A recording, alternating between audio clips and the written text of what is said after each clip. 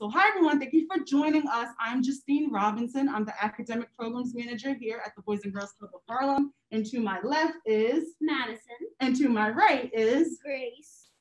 Grace and Madison are two of our club members here at the Boys and Girls Club of Harlem. And Dr. Suarez, can you introduce yourself and your little friend for us, please? Yes, hi, I'm Dr. Roxanne Suarez, and this right here is Louis Bear. He came in today for some breathing issues, but he's doing well, so he's doing really good. Oh no, I'm so sorry to hear that. But for those of you who are joining us at the Boys and Girls Club of Harlem, this week is STEM Careers Week, and we are educating our club members about the different STEM careers that they are, so that our club members can get a chance to apply the knowledge that they're actually learning in STEM during our after-school programs through real-world application and hands-on experience. And this week and this month is really special because we get to highlight some of our awesome volunteers and organizations that we work with, including the Banfield Pet Hospital. So I just wanted to take this time to thank all volunteers, but a special thank you to you, Dr. Suarez, and to the Banfield Pet Hospital. So thank you for being with us today. Thank you so much. It's a pleasure to be here. Yeah. My hope, and I'm sure Dr. Suarez's hope, is that, while watching this video and rewatching, you will be filled with encouragement and positivity and inspiration to hopefully, pursue STEM careers, and especially veterinarian careers. So we thought it would be cool to give you a taste of some of what the girls are experiencing at their site. So we're gonna chat it up with Dr. Suarez and just learn a little bit more about you, learn a little bit more about what you do on a day-to-day basis and why you became a veterinarian. How does that sound? Sounds awesome.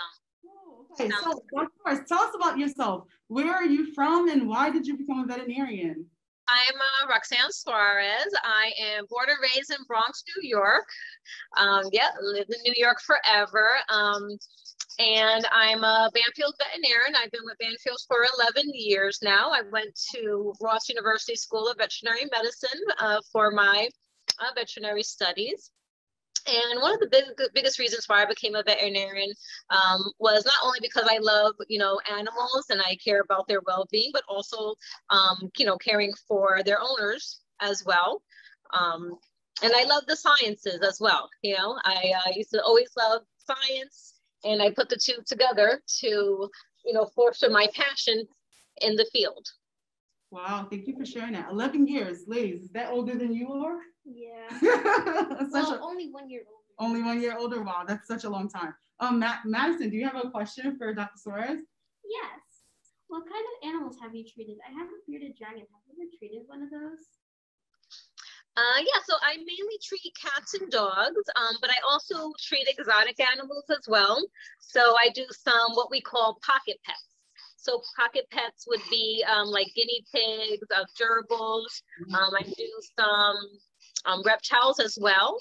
I think probably the most exotic pet I've worked on was a tiger at the zoo in Louisiana. I did my clinical year at LSU, Louisiana State University. And on my exotic rotation, we went to the zoo and they were doing a neuter. So a neuter is when you castrate a male so they don't have any babies. So I assisted in castrating a tiger. Wow. So that was pretty cool. Wow. What would you recommend that students like Grace and Madison do now if they want to be veterinarians when they grow up? I would say the biggest thing now, is to foster your curiosity.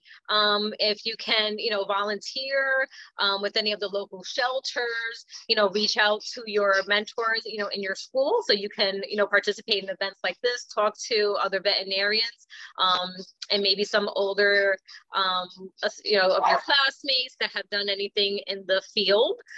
Also school and, doing well in school. All your classes, not just math and science. And it's okay. I always like to say it's okay if maybe one of those classes you don't particularly are fond of.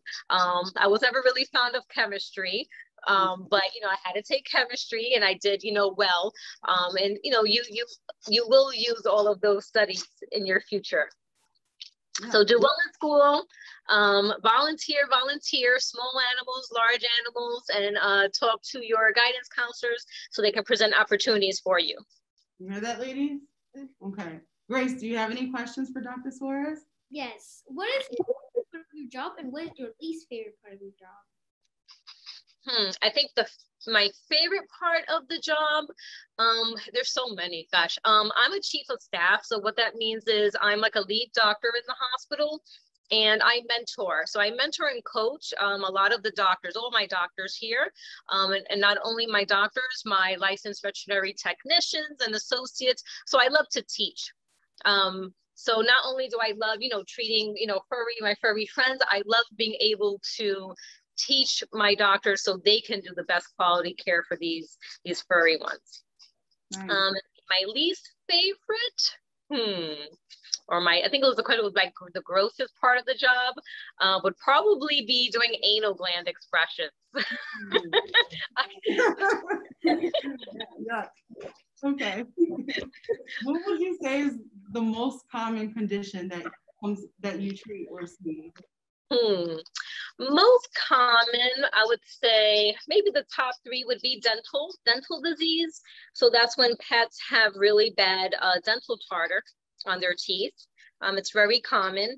And what we do for that is we clean their teeth. We have to professionally scale and polish the teeth because tartar can cause like heart disease and things like that. Probably also obesity. So keeping our pets, a healthy weight, feeding them appropriately. And I think probably my third would be probably skin allergies. Very common. I never thought pets or dogs to have skin allergies. That's pretty interesting. Thank you for the stethoscope. My doctor always uses this to check my heart. And I have a question. Do you use the same thing for your pets? Oh, for the stethoscope? Yes, I do. So I have one around my neck right now. And I use this to listen to the heart and the lungs of all the furry critters that I treat. So I can listen to see if their heart is beating appropriately, if their lungs are nice and clear, because sometimes pets can have heart conditions, the same thing as humans. So like they can have heart murmurs. So that's an abnormal heart sound. Or sometimes they can have, heart disease, the same thing as humans. So they can have those issues and, we can manage them with medication just like humans. Since the girls have stuffed animals in their hands, not real animals, and you have some animals, I was wondering if you could walk us through how your routine checkup and show us some things that you would do and kind of what you would look for, and maybe the girls can model that, I don't know, and go along with you. Oh, sure. Okay. So I always like to go from head to toe with these guys. So I usually start off with, the face. I look at their eyes and their nose and their mouth. I want to make sure that their pupils, which is the black parts of the eye, are symmetrical, meaning like they look the same. Looking at the nose, make sure they don't have a runny nose, that looks clear. I look in their mouth to see if they have any dental tartar, looking at their tongue and their gums. So I make sure all of that is normal. And then I also feel their trachea over here, which is like the windpipe where you breathe. Mm-hmm. So I rub up against there to make sure I don't feel any swelling. I check their lymph nodes because you have pets have lymph nodes on either side here, just like we do in humans over here. So I want to feel those to make sure those are normal size and shape. Then I look inside of their ears, and you want to look in there and make sure, that they don't have any excess ear wax or dirt in there, because they can always get ear infections just like we do. And then from there, I usually go down and feel like their limbs, make sure that those are doing well. Then I would remove my stethoscope and listen to their heart and their lungs. And when you do this, you always want to listen to both parts or both sides. But I would listen to the right side of their heart and listen for a murmur or abnormal sound. So both sides of the chest, right and left, and all corners. So this is the underneath and lateral part. And make sure that they're breathing and their heart rate is good. And then I go down to their belly. So he wants to stamp. I would feel their abdomen, so their stomach area. to make sure that that feels okay. There's no, I don't feel any lumps or bumps or masses. They're not painful when I'm feeling their tummy. Then usually at this point, I'm looking at their skin too, like on their back, to make sure there's no any external parasites like fleas or ticks or anything like that. If they have any skin infections or dry skin. So this is when I would be looking for that and looking for any bumps or lumps. Then I go to the back legs. So the back legs, I'm looking to feel on their hips, either side of their hips, to see if they have any pain there, because sometimes that can mean that they have hip dysplasia. I feel their knees as well, to see if anything's wrong with their kneecaps or there's any pain in that area. Rotate the limbs up and down, again, to see if they have a normal range of motion, any pain. I look at their nails as well and their toes to make sure nails are okay and their toes are okay. There's nothing going on in there. And I also look at their bum area, make sure that everything over there is working appropriately and looks okay.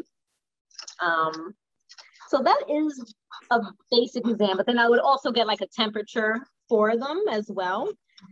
So to make sure that they have a normal temperature, make sure they don't have a fever of any sort. And that is a basic physical exam. Then I may extend the exam to something more extensive if they came in, you know, for example, lameness. So if one of the legs was hurting, I would walk, see how they walk, you know, because unfortunately they can't come in and say, hey, Dr. Suarez, you know, my leg hurts. I jumped off the bed and, you know, I hurt it. I have to figure that out for myself. Yeah. So I have to see how they walk. Nice. Thank you for that demonstration. Madison, did you want to ask something else? Oh, yeah. So, like, if you're helping them and they start moving around a lot, what do you do? So usually I have someone here to assist me. So as a veterinarian, I could not do what I do every day without having help. So a veterinary assistant or a licensed veterinary technician. And they would hold, you know, the pet appropriately for me where, you know, if they try to move, they can't move, but also they're not going to hurt themselves or, you know, hurt the doctor or the assistant. And there's different techniques on, you know, how to hold a pet depending for different types of exams, you know. So we may hold like this, where we're holding the head area away and then the other arm is like around the body, you know, so they're against your body and they can't move, where the doctor can listen to the heart and the lungs and touch different parts of the body where the pet, you know, can't go and run away or get scared and try to bite us. Yeah. What were you just saying, Madison? It's like you're hugging the dog. Yep. It is basically like a big hug, you know. We try to make sure that they feel comfortable as best as possible, because it can be scary going to the doctor, right? Even when you know you're going to the doctor, you know what's going to happen, you know what's, you know, unfortunately we can't tell them, you know, that I'm here to do what's best for them. They get scared. So we try to make the experience as best as possible so they're not scared and they feel loved. Cool. You guys have any pets of your own? No. Yes. I have, let's see, so I have 4 cats. They don't live with me, but they are still mine. So I have Kurapika, Go, Leorio, and Kila. They're my favorite cats. I'm my only cats. I don't have any other ones. And I have a bearded dragon too, named Link. He's really weird. Awesome. I don't have any pets. I want a dog, but I don't have any pets. Well, that's well, for Grace, what would you recommend to young people if they are looking to get pets? Do you have any recommendations? I would probably get a Chihuahua because they're really cute and white. So get a friendly Chihuahua. Gotcha. Well, I think a lot of pets are, you know, a good start for any young person. Of course, it requires a lot of responsibility, you know, so you have to make sure your mom and your dad are, you know, on board with helping you take charge of that responsibility. But if you're not going to do a cat or a dog, some of like the small pocket pets are pretty cool, like guinea pigs. Guinea pigs are, you know, very friendly, but they do need a lot of space. You know, they like to be pet. Like you said, cats are really good as well. You have your lizards. I mean, I like them all, so it's so hard for me to choose. Yeah, cool. I remember when I was younger, I actually, well, my mom had a hamster, but that's as far as I have gotten as pocket pets. I've had several dogs though, but yeah. Well, if you ladies don't have any more questions, are you sure? You can come to mind? Okay. So thank you all for watching us today. We hope that you enjoyed this video, and a special thank you to you, Dr. Suarez, and to the Banfield Pet Hospital. Ladies, can say thank you. Thank you. If you enjoyed this video, Like and subscribe, and don't forget to check the description of our social media platforms, and also ring the bell for no more notifications. Yes, just like the lady said, and make sure that you follow both organizations, the Banfield Pet Hospital and the Boys and Girls Club of Harlem. Thank you so much, and I hope he gets better, Dr. Suarez. Yes, he's doing great. Thank you guys so much for the opportunity. Thank you. Bye.